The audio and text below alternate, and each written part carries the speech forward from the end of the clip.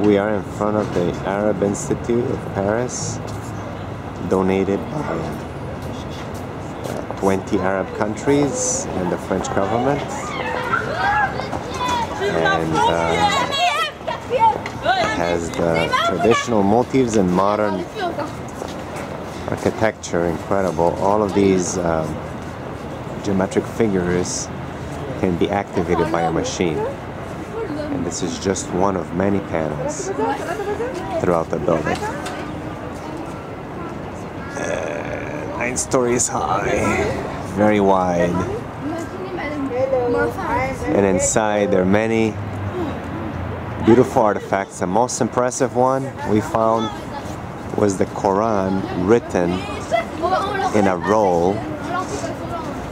Tiny, tiny letters, tiny writing.